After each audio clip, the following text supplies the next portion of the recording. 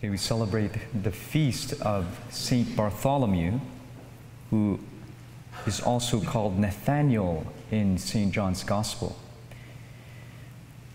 On this apostle, we really don't have much information, but besides being numbered among the 12 apostles mentioned in the Synoptic Gospels and in the Acts of the Apostles, tradition also has it that he journeyed to India, where he preached the gospel and was eventually flayed alive and beheaded in Armenia.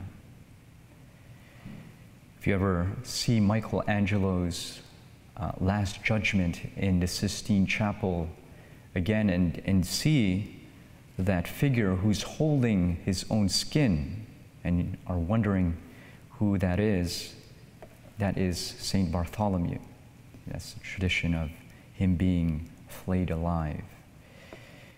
In today's gospel, we see that right from the beginning, our Lord praises this apostle. Jesus saw Nathaniel coming toward him and said of him, "Here is a true child of Israel. There is no duplicity in him." What great praise.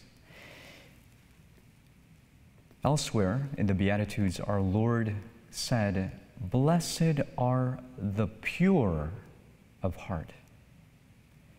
In the Greek, pure is kataros, which literally translates into to being a single thing, without admixture, with no duplicity.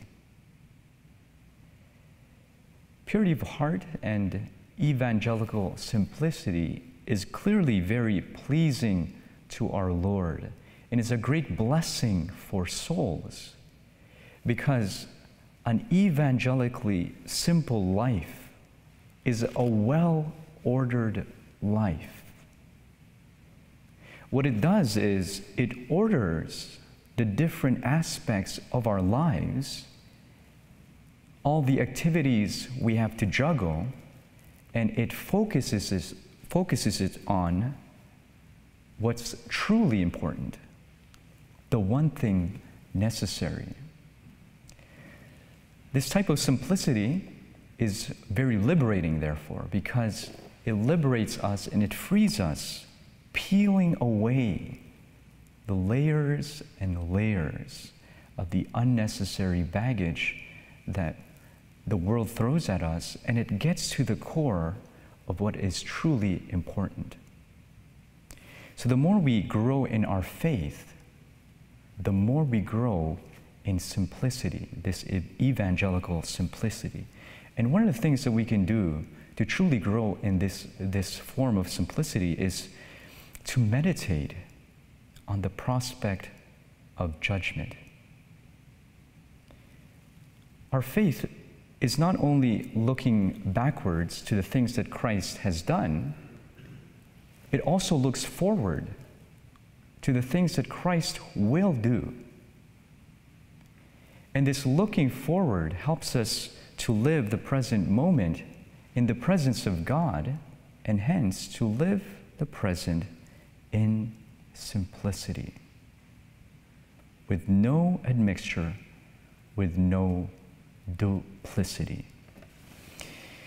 And the one who is without admixture, without stain of sin, is our Immaculate Mother. And to her we turn to constantly ask for the grace to live our present moment in the light and in the presence of God, who challenges us to purify our intentions and to purify our hearts, so that we may see God face to face in heaven.